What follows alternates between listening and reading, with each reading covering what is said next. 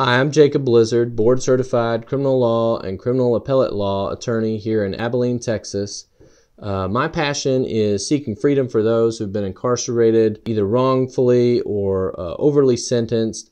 And so I love seeking freedom for those individuals, and I provide these videos because I want to speak to you guys about what you can do to seek freedom from prison and get home to your loved ones. So today I wanted to talk to you about the federal writ process.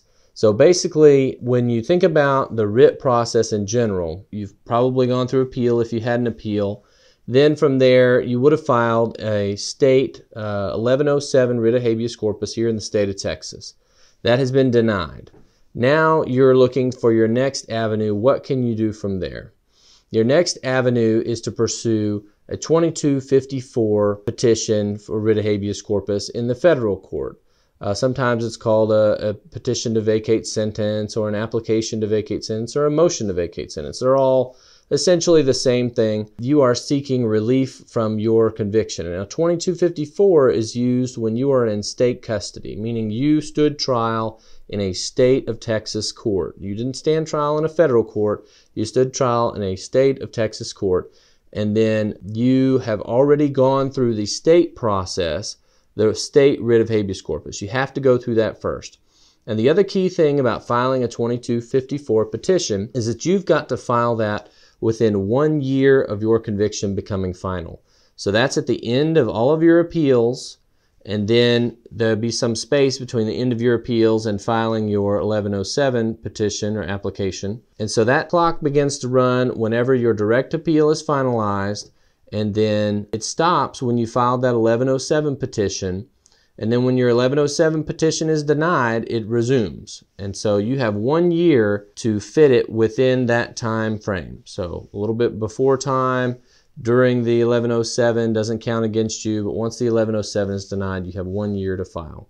If you do not file within the 1 year, you will be time barred, and the federal court will not entertain your writ at all. The 2254 petition is unique because you can't assert new grounds. You can't come in and say something like, I've thought of something new. I want to assert a new ground of ineffective assistance of counsel, or a new reason for ineffective assistance of counsel, or prosecutorial misconduct, whatever it is. You are having the federal court review the actions of the 1107 court. So for our purposes here, it's the Court of Criminal Appeals in Texas is being reviewed by the district court where you file that 2254 petition. So the 2254 petition is saying that the state court has so departed from standards of jurisprudence that they are not following clearly established Supreme Court precedent that should be applied to your case. It's a high standard. It's a tough standard, but it's one that can be met with the proper work, research, and approach with the federal court.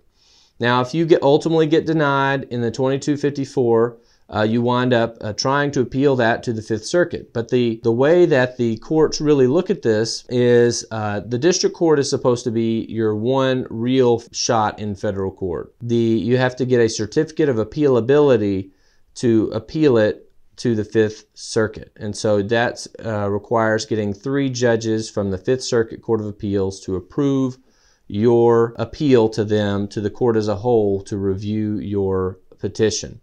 Then from there, again, it's Fifth Circuit granted review and reviewed it, and then you were unsatisfied with the Fifth Circuit's resolution of your case. Then ultimately you would petition for writ of certiorari review in the United States Supreme Court. Those are exceedingly rare. Those petitions to the United States Supreme Court and to the Fifth Circuit are rare as well.